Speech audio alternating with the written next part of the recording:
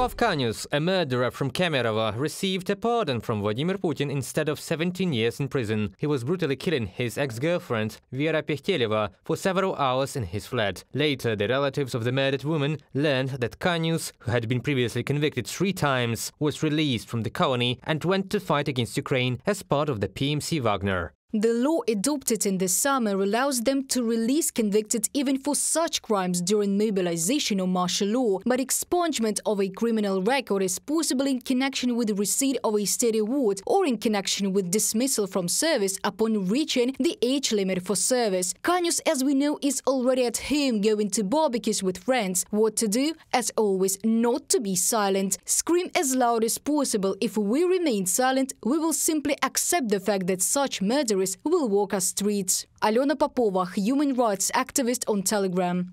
The examination recorded more than 100 wounds on Vera's body, bruises, hematomas and cut wounds. Death occurred after strangulation with an iron wire. The case received wide publicity after a record of a call to the police appeared online, during which Vera's screams were heard. "Miss, can you hear the screaming behind the door?" And what should I do? "Where are the goddamn police?" Now Kanyus, like thousands of other prisoners, is free. Since the beginning of the year, Russian occupiers and paramilitary mercenaries who returned from the war against Ukraine have killed at least 27 people.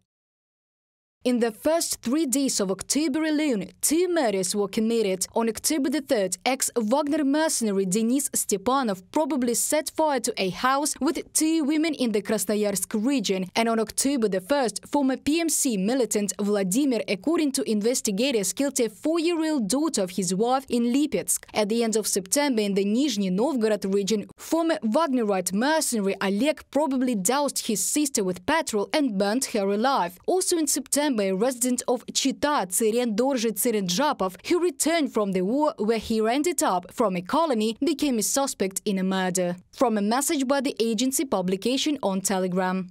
According to the experts, more than 50,000 prisoners from Russia have already been conscripted into the war against Ukraine. We see perfectly well what is happening today at the front, and it is clear that the military as such is not fighting there, even those who have been trained, mobilized. Therefore, the figure most likely varies from 70 to 90,000, the total number of prisoners that were or are currently being used at the front. It was in September that most of the killings by Wagner PMC mercenaries occurred. Igor Safonov, together with an acquaintance, killed 6 people at once. Then they, trying to hide traces of the crime, set fire to 2 houses. In total, since the beginning of the year, returned Wagner militants have been involved in 12 crimes. Their victims were 19 people. Reported by Victoria Smirnova, Pavlo Shtelmach, UATV News.